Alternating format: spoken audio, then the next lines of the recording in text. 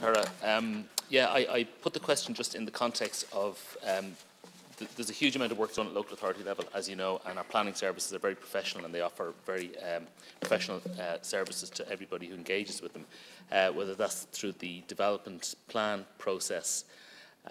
Development plans are getting more and more complex, and we need to incorporate a lot of environmental law, climate law. It's becoming a much more complex process.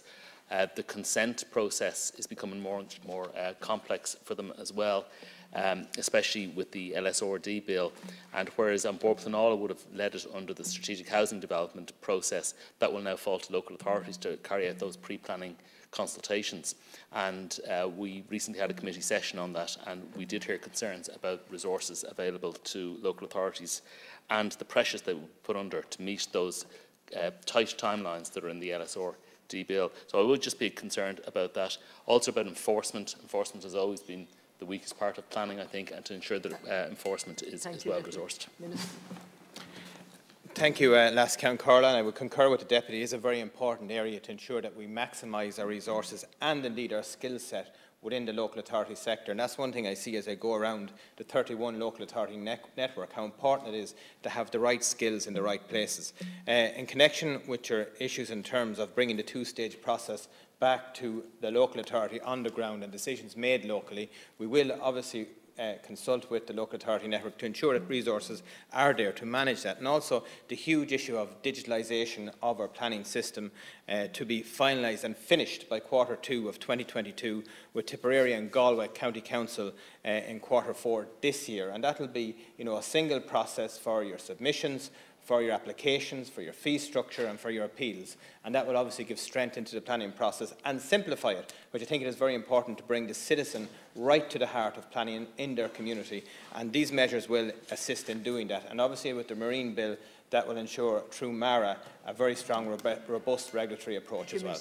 Thank you. Deputy Matthew. Thank you, Minister. And it's reassuring to hear that the e-planning system is progressing so well, because I think that will bring a lot of efficiencies to the entire planning system and cut down on those masses of paperwork that are involved in a planning application. So that's a positive move. And I agree with you as well about the just that range of services that are required now in planning. And I would talk about things like county architects, biodiversity officers. We see in active travel how that will tie into as well our town centre first policies, the compulsory purchase order scheme now that we're going to bring in under housing for all. It will put those continued pressures on our local authorities. It's where a lot of the actions policy we create here, it's where we see a lot of that action and that interaction between communities. And I'm glad to hear that you're have met with chief executives and are aware of those resource issues and are working on it. Minister, thank you. I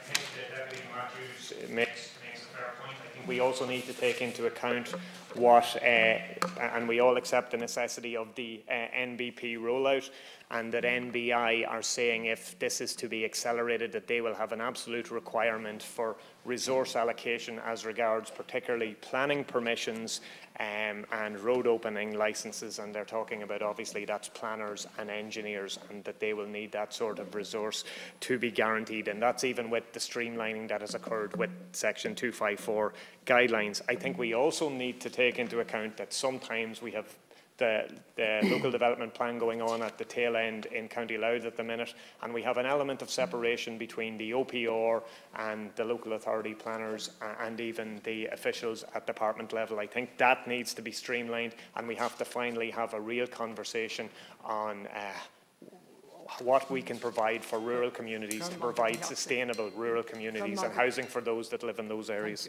Minister, to conclude. Thank you, Last Count Corla. And just in response to Deputy Matthews, absolutely, I think it's so important to see the value of the skill set of those people who are delivering services to the local authority. I was recently in Tipperary County Council, where the county architect there, Liam, took me through a number of developments, and I could see firsthand his input, his imprint, how he changed developments to make them a lot more sustainable and a lot more suitable for the citizens in the area. So I think it's absolutely important. That's one thing through, you know, our post-recessionary period, that we lost a lot of skills out of our local authorities, and we really have to drive those back. So in terms of the planning system, as you referenced to, the Local Government Management Agency is overseeing that process. Just in connection with the other, and our Towns First, we're going to have proposals in November through Cabinet, so that's progressing well. In relation to the other matters in terms of rural planning, we obviously are currently updating the rural planning guidelines, and I think we have to have a robust mechanism to ensure that through our Town Centre First, that, you know, you have strong options for people to reside in our towns and villages right across the country, and you also acknowledge and understand the demand for rural housing on the other side of the coin.